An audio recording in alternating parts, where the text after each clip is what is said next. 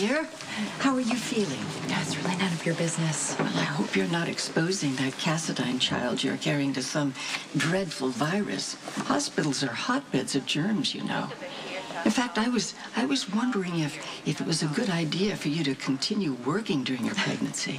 It's a pretty good bet, Helena, that whatever you think is good for me, I'm gonna do the opposite. Oh, now that would be inadvisable, my dear. Especially since we're family now.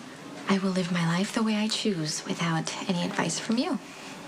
My dear, your transparent efforts to be noble and courageous are wasted on me.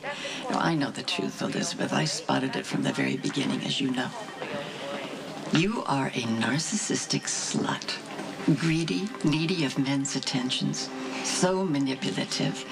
From your wide, staring eyes right down to the tips of your rosy little toes. Now, this pregnancy is really an inconvenience for you, but you will turn it to your advantage by playing on the sympathies of Nicholas and Lucky.